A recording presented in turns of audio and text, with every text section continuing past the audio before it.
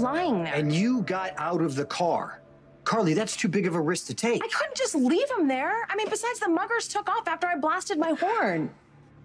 Anyway, I grabbed John, I took him back to his room at the Metro Court, and I spent the night there, waking him up every 2 hours to make sure he was okay. And he was jumped a block away from here. Yes, but they didn't steal anything. They just beat him up. Okay, so what are you thinking? I'm thinking maybe it wasn't a mugging. Maybe it was Sonny.